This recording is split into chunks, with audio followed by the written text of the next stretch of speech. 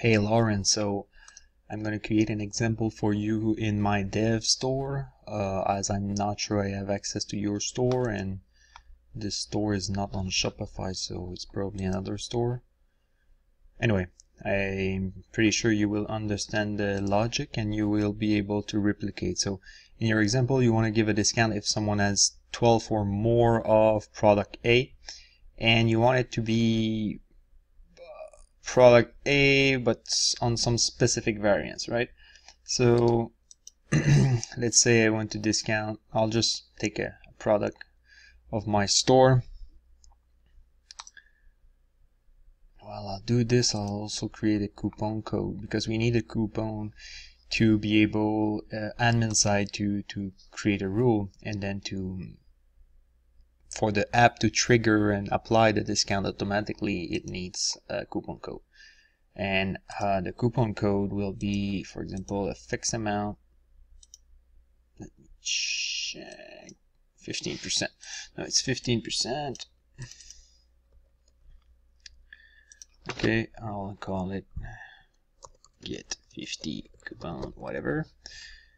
And I need to select a specific product, but in your case I need to select a specific variant. I don't think I have product with variants in my store.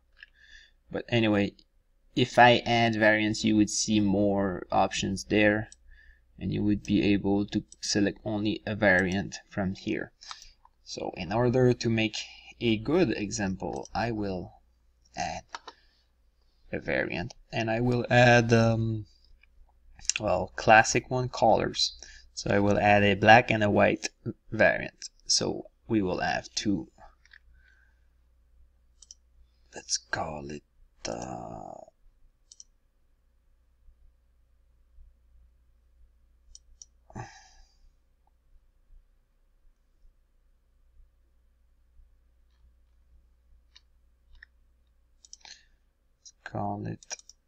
color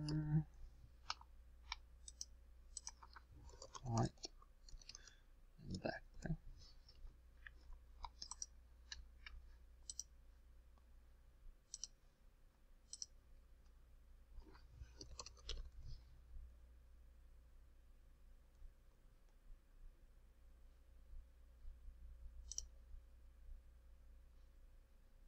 So here the discount will be only on the black and not on the white. Well, my products are free, but it's the same logic if the products cost $7, and well, I'll put the same price because it makes no sense to have different prices on different colors in this case. So I will get the coupon code that is there, and if I go inside my app, you can do this with basic rule, and you can also accomplish the same thing with advanced rules. Advanced rules will cost $49.99 one-time fee more than the basic rule, but it's easier to achieve. But in order to save you $50, I'll show you how to do it with basic rules. Make sure you select basic rules here. I'll paste your coupon there, and in your case it will be the number of the same item, because I want to have 12 of this product, and actually I want to have 12 of this black product. So, well, you could do 12 of these products and only apply the discount on the black variant. So if you have 6 white and 6 black, then the discount would be triggered and fired, but only the 6 black would be discounted. Or you can do, you really need 12 black of this product, 12 black variants to be able to get the discount. So these are two different things.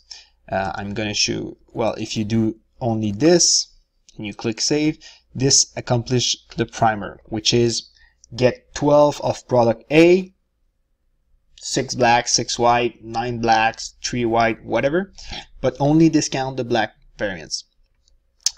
Or you can also go to restrict the triggering of the application of the automatic discount with a variant. The variant is black in this case, and it needs to be the same name, and it's case sensitive, so it needs to be exactly this.